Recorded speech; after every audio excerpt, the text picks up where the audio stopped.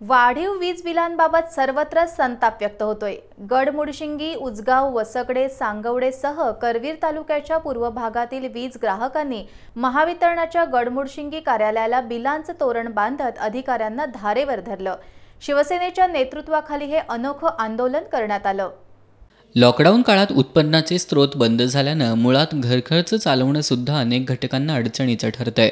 असं असताना महावितरणनं वाढीव वीज बिलं दिल्यानं ग्राहक हैराण झालेत। जिल्ह्यात सर्वत्र वीज ग्राहकांकडून याबद्दल संताप व्यक्त होतोय। करवीर तालुक्याच्या पूर्व भागातील गावांमधील ग्राहकांनी महावितरणच्या कार्यालयाला वाढीव वीज बिलांचं तोरण बांधलं।